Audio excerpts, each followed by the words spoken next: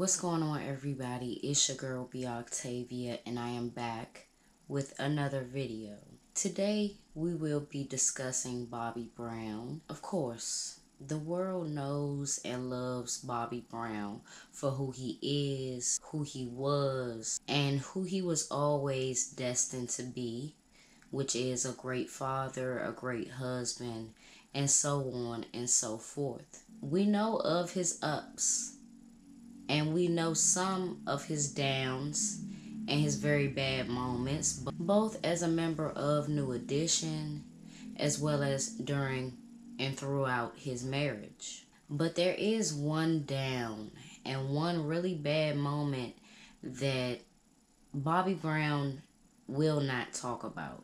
Today, we will be talking about when Bobby Brown was allegedly kidnapped by the Preacher Crew. I want to start this off and say, even if I don't say allegedly until the end, before I go on to another sentence, just put allegedly in front of it. I didn't say it allegedly. Everything is alleged, ladies and gentlemen, and it's something that I was looking for in the biopic that he was behind and working with directors and the what's his name, Woody, the actor who was portraying him, giving him pointers and so on and so forth. I thought it was going to be more of Bobby Brown. This in no way, shape, or form is slander. In these alleged situations that I talk about from anybody from the past, it could be performers, it could be street legends and drug dealers and not so nice people. But in these alleged scenarios that I talk about with you guys, there's always a lesson or two or three or four embedded throughout these stories that can and should save a lot of people. It's something that allegedly occurred that Bobby Brown will never talk about. Bobby Brown cannot and will not speak about being kidnapped and held for ransom by the Preacher Crew, a notorious gang known for its torture tactics, and is said to be responsible for 47 murders, and that is just by the early 1990s. As Bobby Brown made his transition from member of a group to a solo artist, he became a Grammy Award winner, but that did not make him exempt from going through what a lot of artists face: a tumultuous public relationship, then marriage, and a drug addiction that can make any man very, very unlikable in the public eye. But this drug abuse also made Bobby Brown allegedly rack up a debt with a New Jersey dealer that maybe he forgot to pay. Because at that time, in allegedly April 93, he had quite a few solo hits. So maybe that debt he just simply forgot, allegedly. The couple married in 1992. Bobby Christina was born in 93. Bobby Brown released quite a few successful singles in the early 90s, including Two Can Play That Game, Good Enough, and Humping Around. The early 90s was very eventful. Now, even though the Preacher Crew, they sold drugs as well out of the projects that they was controlling, Bobby Brown did not make this debt with the Preacher Crew. Dealers and big time folks would come to the Preacher Crew having this fearful reputation when folks wouldn't make good on their debts in a timely fashion. Clarence Preacher Heatley and his crew methodically kidnapped and tortured many men.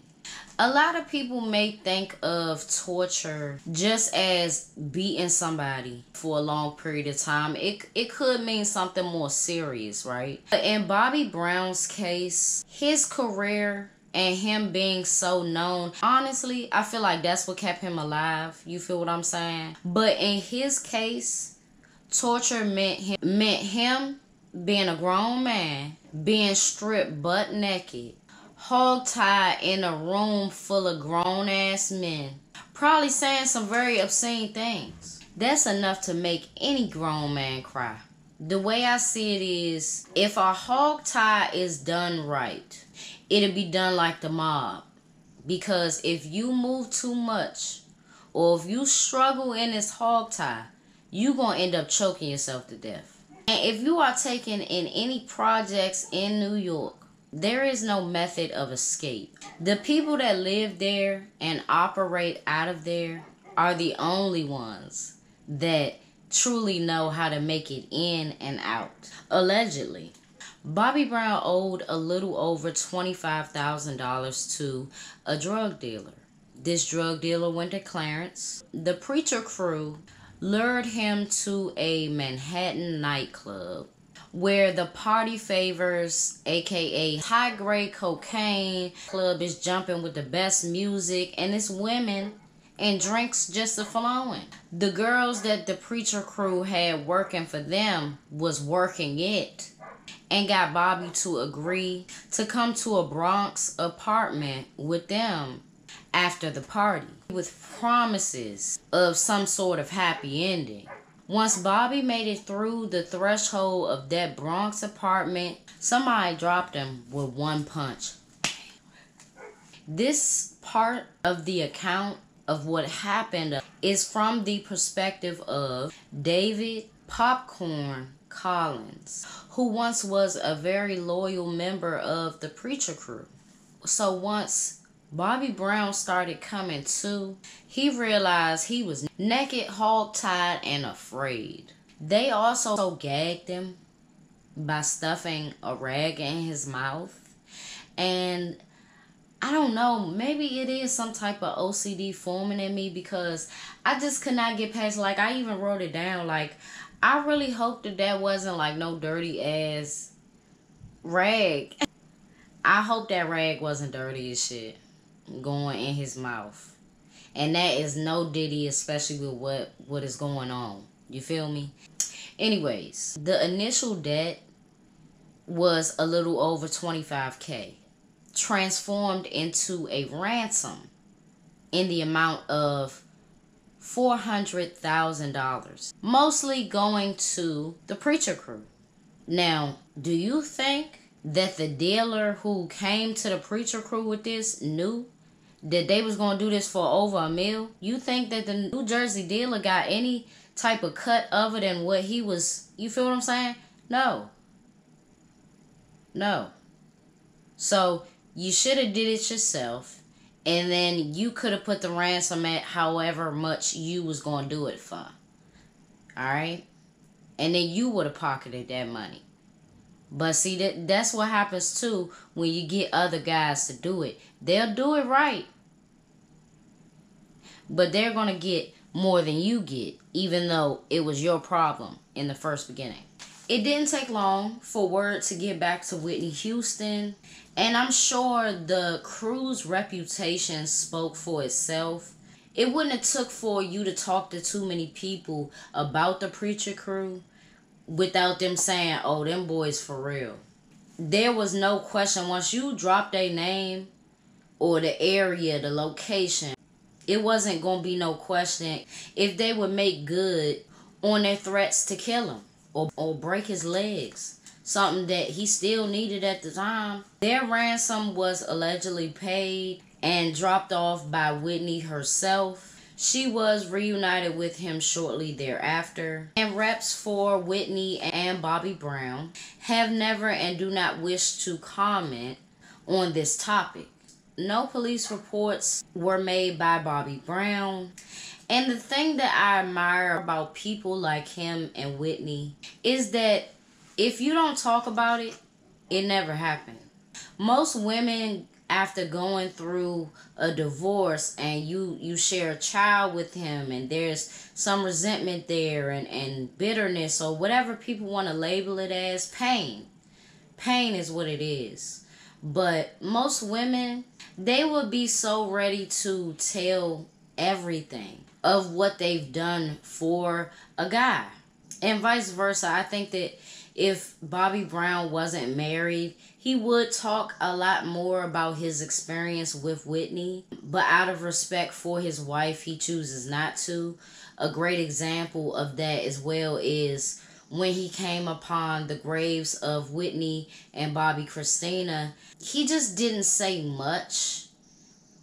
And I know it was because his wife was in the vicinity, as well as being filmed, for your wife to see or for anybody to see to feel some type of way. He definitely played it safe. And I just hope that he gives himself time to actually talk to her spirit. And you don't have to be like at the grave. You don't have to continuously get up on a mountain and say, I love this person, I loved her so much.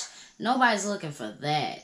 But when you don't have much to say, it means that a lot of things don't have to be said. A lot is understood just between those two souls.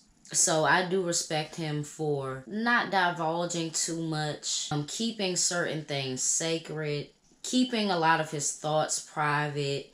And I just hope that he does give himself time to write those things down, or just simply when you have alone time, just, sorting out what you really feel versus what you're holding in fear of hurting others.